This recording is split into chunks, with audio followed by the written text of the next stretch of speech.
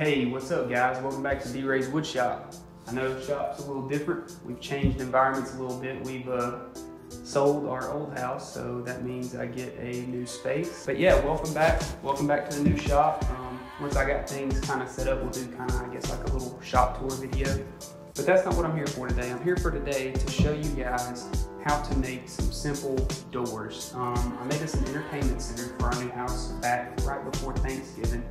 And we had family coming in, and I didn't have the time to do the doors properly, but I wanted them, you know, just doors there to kind of fill in that gap.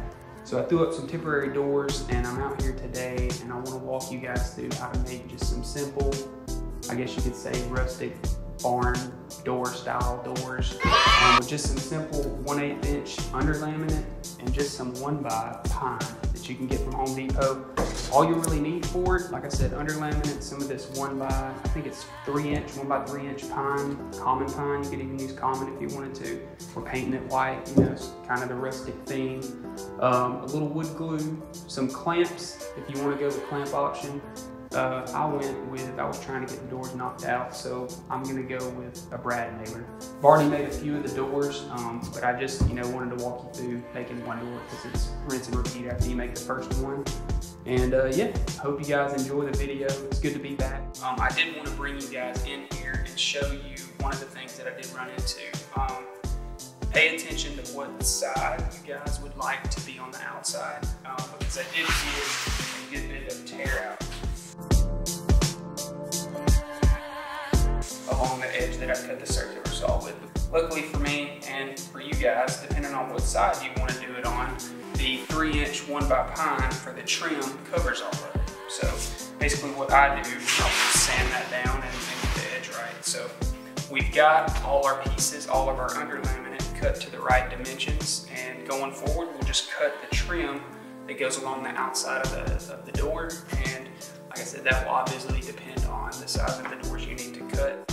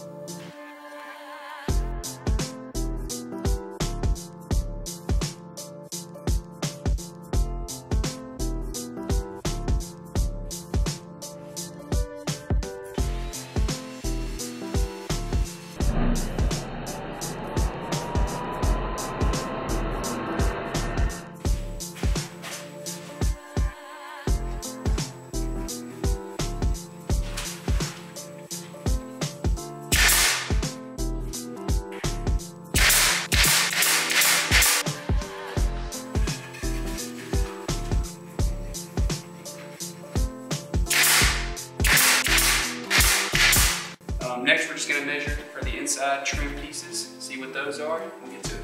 Had some audio issues, so this audio in this video is going to be really echoey. I apologize for that. My lav mic that was working with my iPhone, I used it to record audio. Thought it was recording yesterday, but it was not. So the audio of me talking live will be really echoey. My mic isn't working, so we'll just try to make it do it. I apologize for the echoiness in the background. Hopefully you guys can look past this video.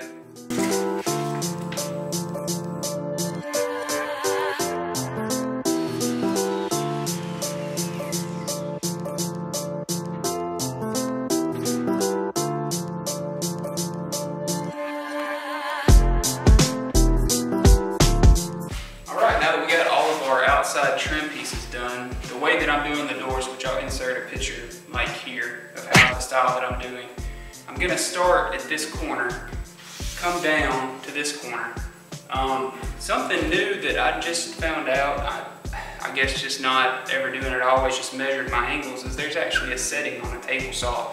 It will give you like the perfect angle you need. It's 31.6.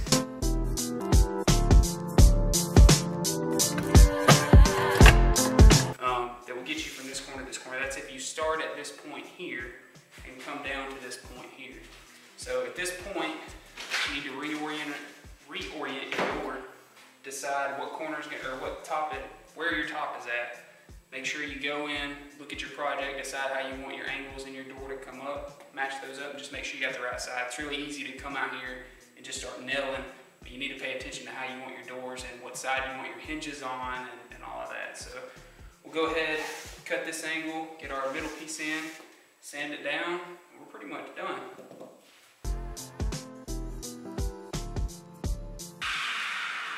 Always like to double check, just to make sure.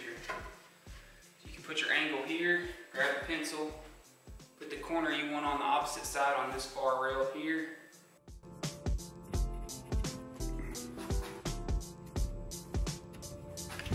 Once you do that, grab your ruler, connect your lines to make sure it's at least pretty close. It doesn't have to be absolutely perfect, but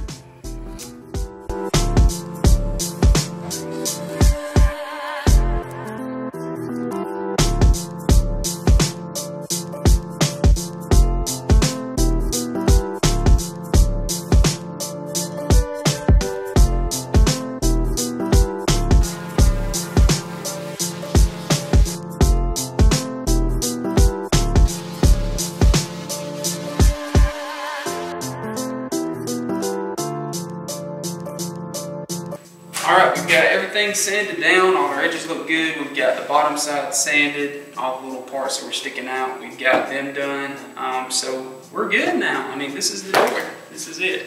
We've got, we're obviously going to put hinges on one side and knob on the other side and do that, but this is it. Quick, fast, easy door. That wood glue and this under laminate, you will never have a problem with it. It sticks fine, does a great job. So we're gonna get to some painting. I've always heard that sanding was the most boring part of woodworking, but I think I would rather sand than paint. What do you guys think? Would you rather sand or paint? Let me know below.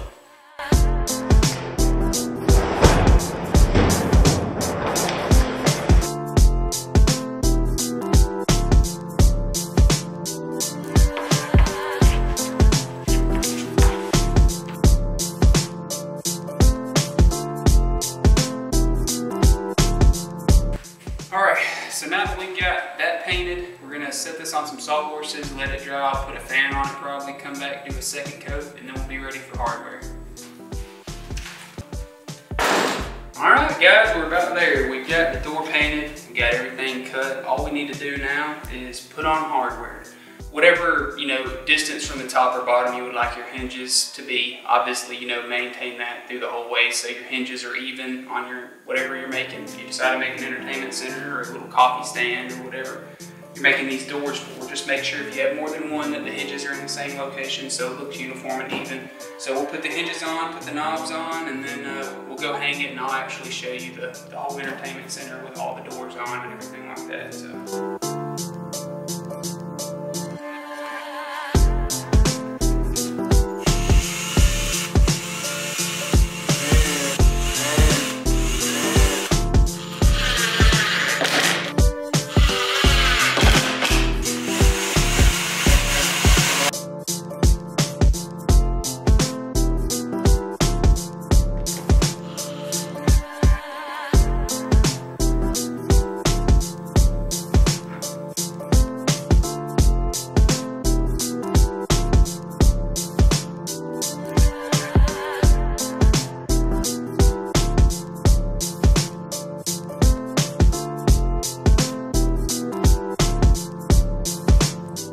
Alright guys, this is it. These are all four of the doors mounted on the entertainment center.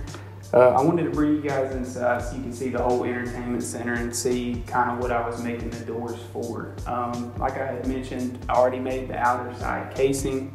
I did that right before Thanksgiving. We had a bunch of family coming in and I kind of wanted to get the entertainment center up and ready for that. I think it looks great. I think it turned out great. You can see, I don't know if you can see with the light shining in, but we have an LED light that changes colors behind the TV. I built this little stand that our TV can sit on. And then I found some, I guess you would call it like that rustic barn wood type stuff. They sell it in packages at Home Depot.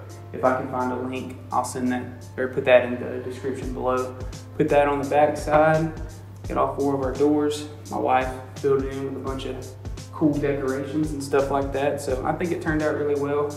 I added a piece of trim along the border, like quarter round around the bottom part to kind of cover up the gap. Because I made it in 3 pieces. I made each taller section as 1 piece, and then this middle area is 1 piece, and then put just a little gap filler to make it all even and done. But the doors turned out great. I think they turned out really good. We haven't really filled anything in the bottom down there yet, but I think they turned out really well. Pretty simple, pretty cut and dry, pretty easy. If you guys did enjoy this video, be sure to leave a like and subscribe for future content. Glad to be back, glad to be making some videos again. Check me out on Instagram at D-Ray's Workshop. I'll have a link to that below too. And check out these 2 other videos over here. They're from the past. My joiner restoration video has gotten a lot of attention. I think a lot of people enjoyed that. And then I'll link another video over here. So I guess that's going to be it, guys. Stay tuned for the next episode. And yeah, as always, take it easy.